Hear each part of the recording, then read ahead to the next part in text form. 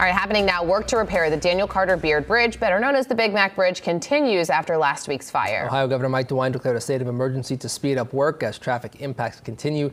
The southbound lanes remain closed across the bridge. Crews will soon start building shoring towers to support the damaged part of the bridge. They'll be pouring concrete in the next day or so. Crews are doing excavation and rebar work with the goal of pouring that concrete tomorrow. Now, it does need to sit for 72 hours before work on the towers can begin. ODOT says they're working as fast and as safely as they can, but they need people to not go around those barriers. Please stay out of the construction zone. You've got a structure that is not stable, and for people to be near it or to be under it, it's very unsafe and it's very dangerous. Our crews spotted people going into the work zone yesterday. You can see it here in this video. While parts of Sawyer Point are back open, ODOT officials say it's important you give crews the space they need to do their work. Please do not be breaking news. That's what I'm saying here. Yes, please. All right, we are just a few days away from